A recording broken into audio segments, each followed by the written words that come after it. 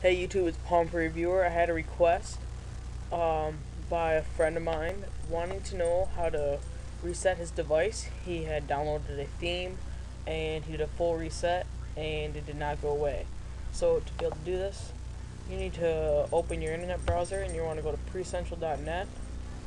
You want to type in WebOS Quick Install. Then you just want to search that. Then you're just going to go find the download for it. So I'll scroll down through these articles, and you just click this one right here, and it will be in the WebOS Quick Install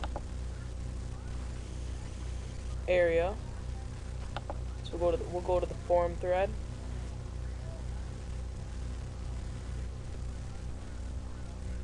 Alright, so you get to the forum thread. You're just going to want to scroll down, and this is a requirement to have when you do Quick Install.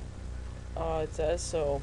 You just want to go, if you have Bell here or Sprint here, just click download here.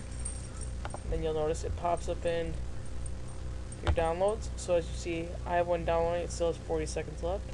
So when that finishes, I'll continue on with this. Alright, so once it finishes downloading, just going to want to double click it, and I'll open this. And what you're going to do from here on is make sure developer mode is enabled on your Palm Pre. Hook your Pre up to your computer and do just charge.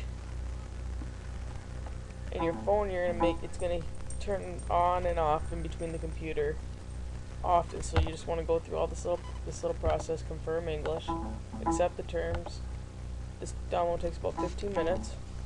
As you hear, my computer says you can perform the device faster. It will do that. So it will check the system of your Pre, and just give it a second to finish downloading this.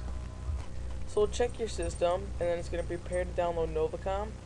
So you just want to go through that and allow the program, and Novacom will install.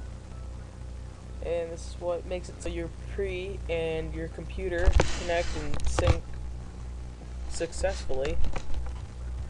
So mine is going to fail because I already have it.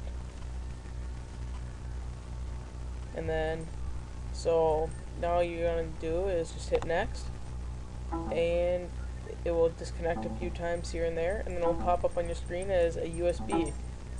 So just wait for it to do about a 10 to 15 minute download process, which will reset your phone completely to actual factory settings.